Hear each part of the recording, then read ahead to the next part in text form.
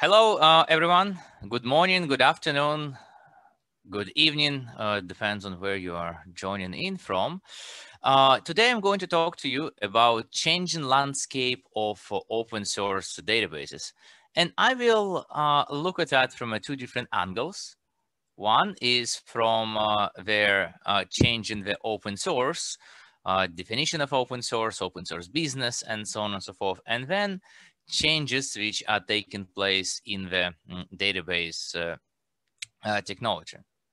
Now, in this presentation, I will use free and open source software interchangeably. And I know these are not quite the same thing, right? And there are some people who are very passionate about using one terminology or another. Well, I'm just going to miss and match. So forgive me for that.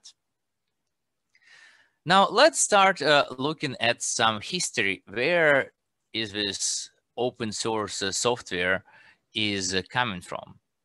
If you look at the early days, hardware and software, they're actually bundled together. And software code was shipped with that early software, right? So the early adopters could modify the code to fix the bug and add functionality as they need. And those changes were also openly shared according to the academic principles of sharing the knowledge, right? That wasn't quite called open source at that time, right? Or even free software. Those terms came about much later. But in essence, that was something like that. Then, if you look at the 70s, there are a number of things happen which created the proprietary software industry as we know it today. First is we have a computer software became copyrightable item, at least in United States, right? It wasn't on the list before that because, well, software code wasn't a thing. And also IBM is forced to unbundle their software and hardware as a response to the antitrust suit, right? So software was copyrightable item which could be sold separately, and it really became a major class of intellectual property at that time, and still remains today, right? And there have been a lot of innovation happening in the proprietary software. The next era, which I would touch on, is something I would call it as an era of romantic open source software and free software in 90s, 80s, right? You can see here on the picture the Richard Stallman, who was the early leader of free software foundation, right? And really the champion for free software. A lot of the idea at that time is what the open source software or free software is good for you. It's kind of good for planet. It was right way of doing things. It was not so much about making money, right? Or even helping the corporations to make money or stuff like that.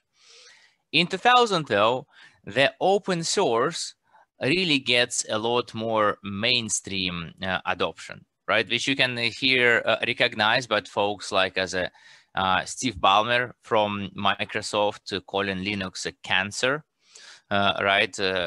Obviously, Microsoft is now moved away a lot from that position, right? And one of the leading companies which works with open source and contributes to open source those days.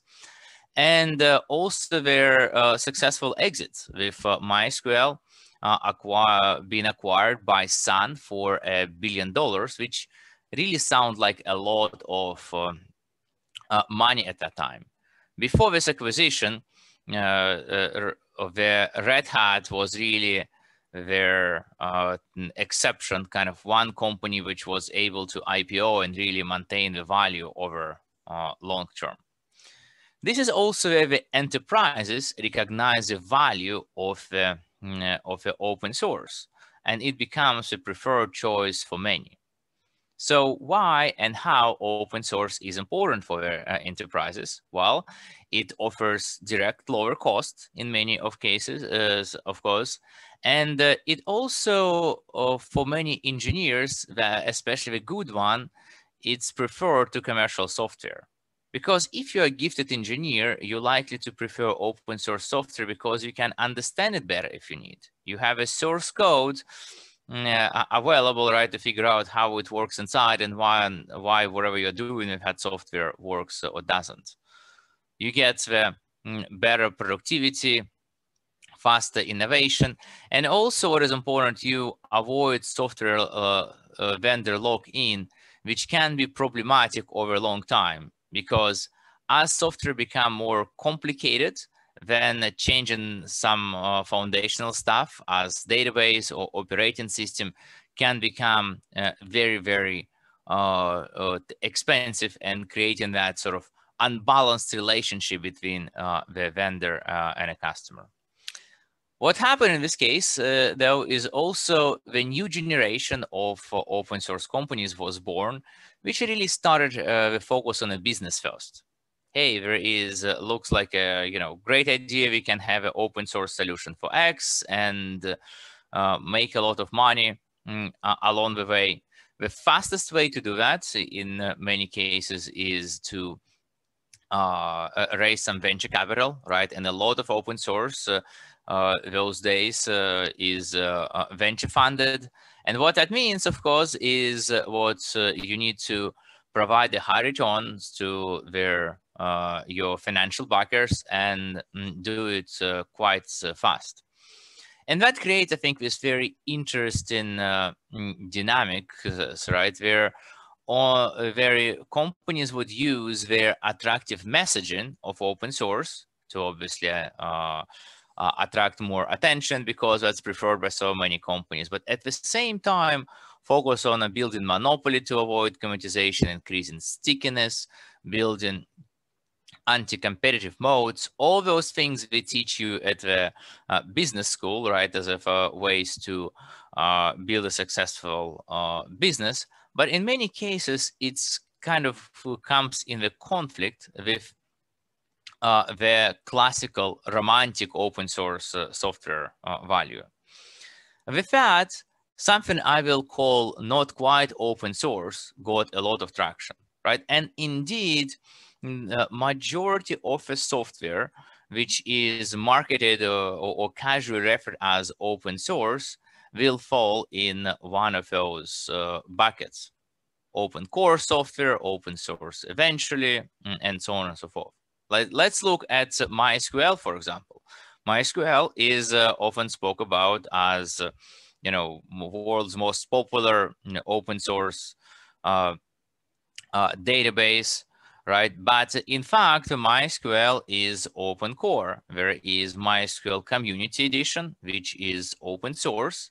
It is, however, missing certain features which are reserved for the Enterprise Edition, which is commercially licensed, right? So that means you cannot get all the features which you may need in open source solution only in a proprietary one.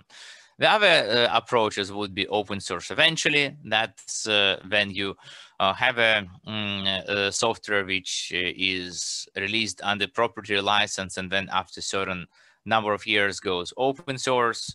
You have shared source licenses. For example, MongoDB uses SSPL license, which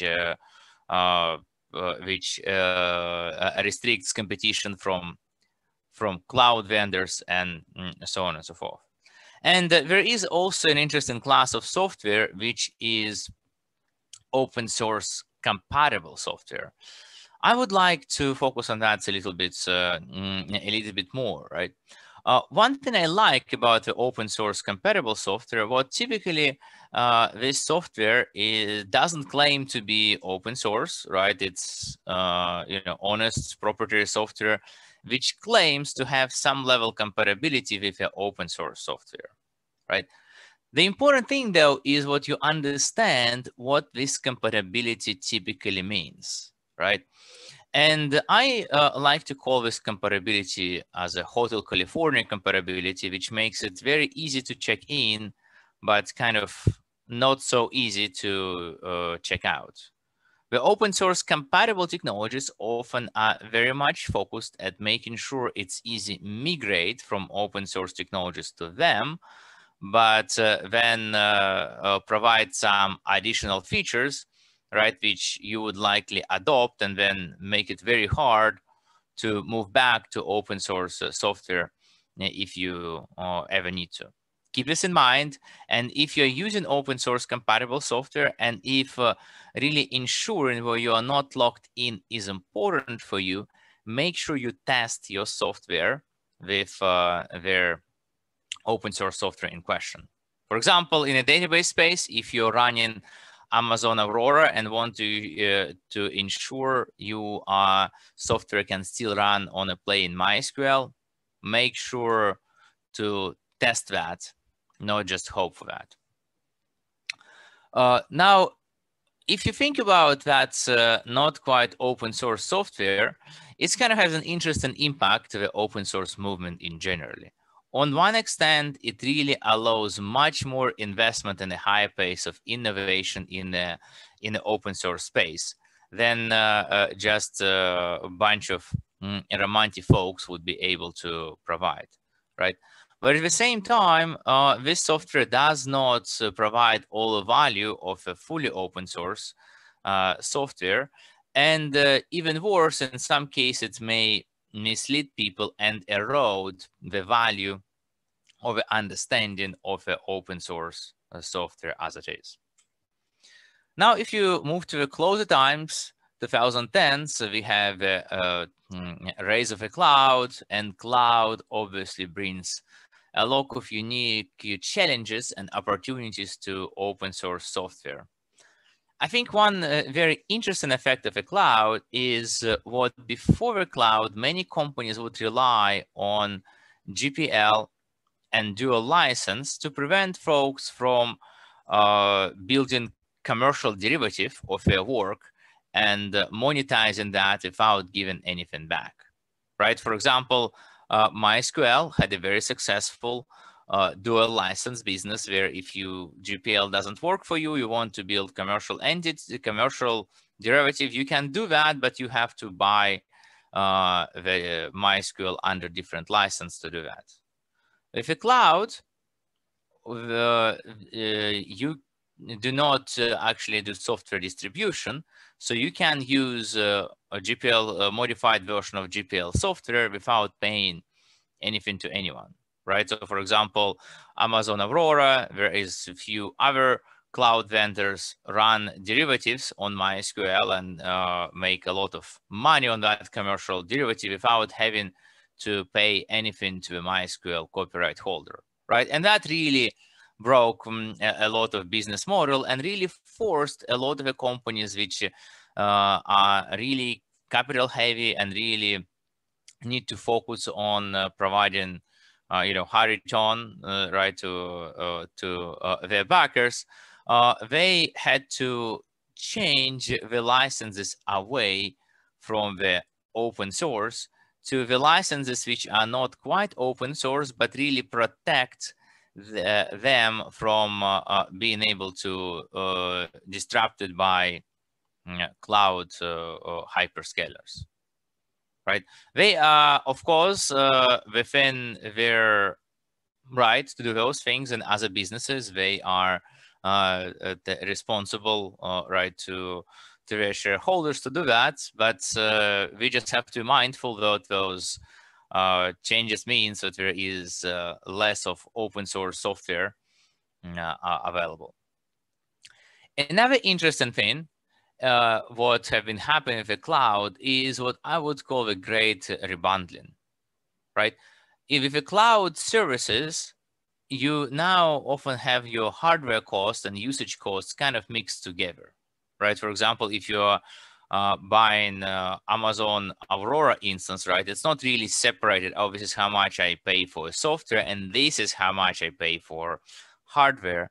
And that is problematic for open source because you don't have a zero price effect anymore, right? There is something very much magical about price free, which often takes us to, you know, spend more time, right, even or effort working with a free solutions than even if they are paying, you know, just a little bit of money to get them.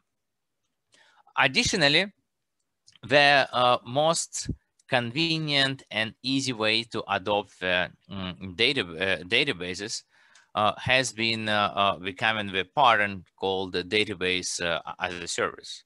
And it is fantastic. And I think that is where the databases are moving at large at the future, right? And the added benefits or interesting benefit it provides is what that really allows developers to choose more database technologies to meet their needs, like an experiment more. Because in the past, you know, before database as a service, if I want to deploy this kind of a new database and use it in my software, I would need to make sure the ops team is able to provide all kind of services, keeping it at 24/7, security, patching, policies, so on and so forth. With database as a service, often that can be outsourced to a vendor, and you are as developer, you know, just get a database instance you can use. And I think that is one of the reasons why we see really so many companies using increased number of purpose-built databases, open source and not, for their applications.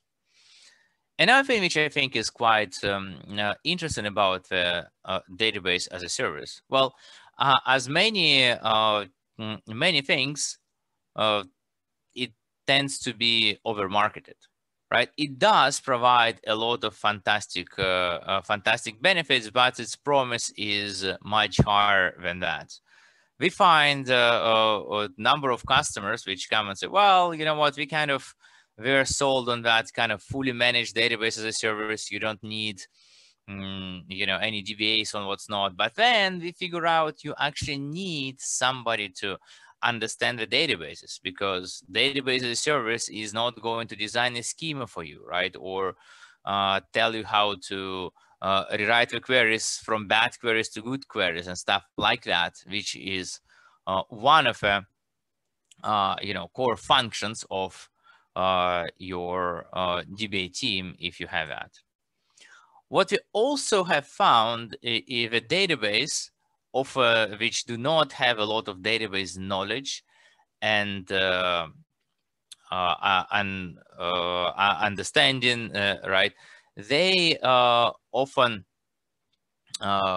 would have some additional problems when it comes to database as a service usage. For example, there has been in the last few years a lot more cases of security incidents because databases have not been configured appropriately, increased level of you know downtimes, for example, because of lack of appropriate capacity planning, you know, and so on and so forth, right? So keep that in mind if that's something you are thinking about. Now, if you think about the cloud, I think right now there is those two different approaches how cloud can be used, and they are in use at the same time, and different teams think about that differently. Some think about cloud as commodity and you know, compare that to something like electricity or your internet provider, right? They are not so very much differentiated. You can switch one to another relatively easily, right? And this means you leverage a lot of power in negotiation, right? If you would have one, right? In this case, you are using many of the compatible implementations, you know, maybe using S3, right, for storage, compute instances. In many cases, those days, that is where Kubernetes is being used as a you know, the cloud neutral API, right? And that really gives you a lot of flexibility picking and choosing cloud, but it's not maybe as polished or as effective. And that is where the other approach comes in when you say, hey, I am going to use proprietary solutions available from the vendor, right, to build my applications as quickly as possible, right? I would use database technologies such as Amazon Aurora or even DynamoDB, and so on and so forth, right? And a full stack of those highly differentiated proprietary technologies, which will possibly allow me to move faster, but comes off with a risk where if I have to adopt another cloud, it will be very expensive and impossible.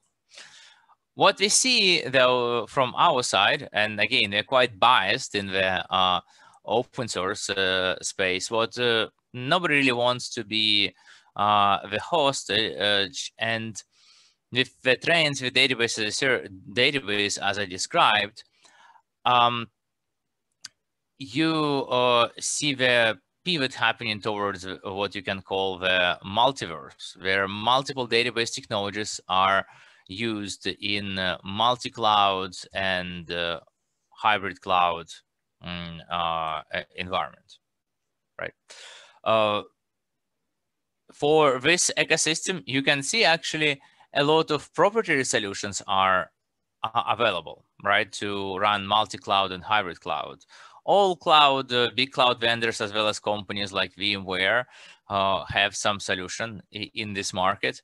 And additionally, we have a Kubernetes emerging as this kind of leading open source alternative, which works on any cloud, being that public cloud or private cloud. If you think about the open source databases, how do they evolve in this market and what they should do? One thing I think they should adapt for cloud native deployment in multi-cloud and hybrid cloud environments, right? This is different compared to on-prem deployments from many dimensions, right? The second is what the Kubernetes API is really API of choice for many open source database deployments, right? And we see increasingly standardization happening in this place. What I think is still missing right now is a focus on simplicity, right? If you really want to have an integrated database as a service solution, which is similar to Amazon RDS, Aurora, Google Cloud Scale, and so on and so forth, from in terms of simplicity, it is hard to do, right? I mean, I don't see, haven't seen the open source solutions which are at that level yet. So in your case, I think as you're choosing database as a service, you may not be able to get everything from open source yet, but at least ask a question. In this case, how do you get from most from open source? From our side at Percona, we are really working hard to push the boundaries of what open source can offer with our products. Percona Monitoring Management, which is your kind of GUI for monitoring, right, in the future deployment and management, and also operators, which really allow you to run the databases in Kubernetes environment efficiently. Okay, in the last 15 minutes or so, I wanted to talk about the database technology and the changes that are happening in this space. If you think about the brief history of the database technologies, it's kind of interesting in terms of what everything old is now new again. If you look at the very early days of the database technologies, 60s, 70s, there was a lot of different models, implementations, languages, right, and a lot of fragmentation. There, by 80s and 90s, we have a lot of standardization happen, and pretty much complete dominance of relational database and SQL query language. There have been different databases, of course, and different vendors, but the big language decision and so on and so forth was very much unified. And if you look at starting from 2000s, we have a new wave of innovation, which both applies in terms of the data models as well as the query languages. So what trends do we see actually right now as we are starting our 2020s?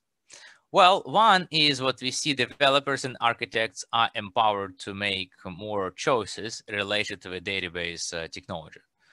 We spoke about that when it comes to one of the drivers for that is database as a service. That means developers can actually, choose technology and have that run for them without needing another team of ops people to commit to that, at least in certain environment, right?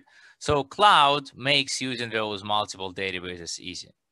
And now, which is interesting, is microservice architectures, right? Or even if you don't go all the way to microservice architectures, right? Kind of decompose into the monolith to more building blocks. That often means that each of those building blocks have its own needs and its own choices for a data store, right? And that's how multiple technologies may be adopted. And that also brings us the term of multi-store, where in so many cases you would have the same information which is stored in a different form in multiple systems, right? For example, one may use let's say MySQL as your database of record, right, to record the orders and so on and so forth, and then shift the data through Kafka to Elasticsearch for full text search needs because it's much better, and then you use the same Kafka to ship the data to ClickHouse or Redshift to really have a very fast analytical workloads, right, with a column store. One question you may ask is, okay, are we should we using relational or non-relational databases? One, I think it's interesting in this case. So it's even now, right, while we have a lot of other databases come to fruition, the relational databases are still completely dominating, at least in terms of the general purpose databases. But at the same time, if you look at the growth rate, what you would see things like time series databases, right, or document database and so on and so forth. They all grow a lot faster than relational databases those days, right? So a lot of those special purpose databases are growing much faster. There is two innovation which happens with a data model. One approach is to break with relational data model entirely, right? That's how many companies did, thinking, Cassandra, MongoDB, Redis, and so on and so forth, or extend SQL, right? And that is also what have been happening in many SQL technologies. Think about MySQL or Postgres or SQLite even. All of them have extended their relational SQL model to process the document data, such as JSON specifically, better. Another thing which I see quite interesting, this is another kind of dual trend where two competing approaches exist. One of them is multimodal databases. That is when you have one database which can actually be used through a different protocol using different models. For example, ArangoDB supports many different models, or even MySQL, while it doesn't market itself as multimodal database, it has both SQL interface and also docstore CRUD protocol as well, right? And then another one is hybrid transactional analytical databases versus multi-store. One approach is to say, hey, you'll have one database, for example, the PinCap StyDB and many others, which will really be very good at both running analytical queries as well as your transactional queries, where another approach is saying, hey, you know what, we will use one database technology which is transactional optimized, another which is optimized for analytical queries, right? And the data will flow between them. Both approaches are currently used successfully, and in fact will be very interesting to see if there would be some they coalesce somewhere in the future, or we'll have them happen at the same time. In terms of scaling, there are two scaling approaches which come to the databases. One is traditional one from early days is scaling up, right? If you think about a couple of decades ago, right? If you needed to scale your Oracle instance, you often would, buy even bigger sandbox, right? And run on it. The scale out approach means instead of that, we'll spread database across many systems, right? Often it also can be referred as sharding. The MongoDB, Cassandra, Yugabytes, Planet Scale, Vitesse, right? They're all designed with that scale out in mind. And it is no question about if you want to build a huge scale applications, think Facebook scale, right? Then you can't really scale up. There is no single server which can run Facebook workloads, right, in existence, right? But the question comes is, well, do we need both, right? Do we need both databases which are optimized for working very efficiently, maybe for medium-sized databases in the constraints of a single server, or should we be only looking at those distributed databases, which tends to be kind of more complicated and have some different performance characteristics? A couple of architecture trends which are driving, I think, in decisions for databases right now is the locally distributed, right? That is pretty much your sharded database, right? Very allowed to scale out. But another interesting trend which many people, many use cases demand right now is geographically distributed. When you can say, well, I need my database to live in many geographical regions, which can be because of their performance reasons.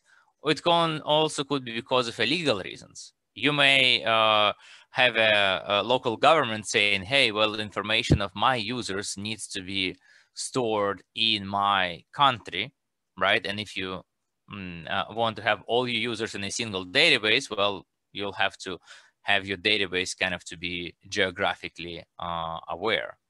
We have a lot of work going on with the cloud native and Kubernetes focused databases. And at the same time, also many databases are being built as a cloud-only databases, which are available only in the constraints of that given proprietary cloud.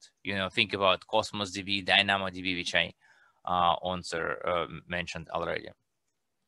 Another interesting trend is separation of storage and compute, which a lot of databases are thinking about, or at least pursuing, because the very seductive benefit of this approach is what that allows you to scale storage and compute separately, and it allows you kind of to have your compute stateless, right, which brings many other architecture design benefits, though that is not something of what traditional databases like MySQL, Postgres, or even Mongo has been designed for. Hardware acceleration is another very interesting trend, right? We see many analytical databases, for example, figuring out how to use GPUs successfully. There is also new generation of storage coming in, which can accelerate some of the database the operations and so on and so forth. Well, as a summary, I wanted to highlight what there is a lot of going on with in the open source database space. I think that is the great time to be involved with open source databases. There is a lot of fun things to do, and as well a lot of career opportunities which comes with open source databases, right? One thing on my personal level, which I would encourage you all to do, is to what extent it's possible, keep the open source open and for benefits of all of us. And with that, that's all I have for you folks. And feel free to reach out if you have any comments or questions.